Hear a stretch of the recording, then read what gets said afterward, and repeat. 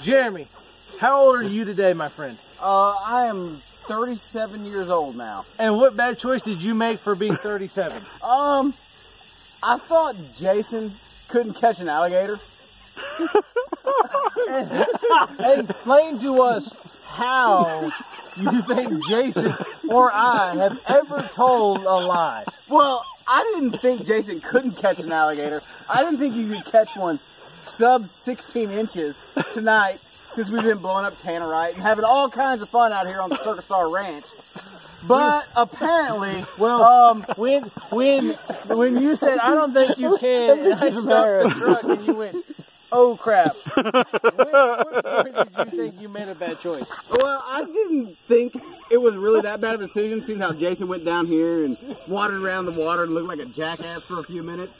And then he went through that stuff over there and then managed to come back with an alligator. This probably wasn't the best decision I've ever made in my life. So Jason, let's see our friend of the night.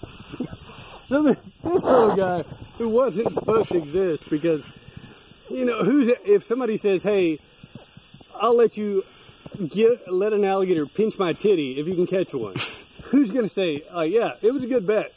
It was a good bet. But you bet with the wrong folks, because we produced a baby alligator to pinch your titty. So,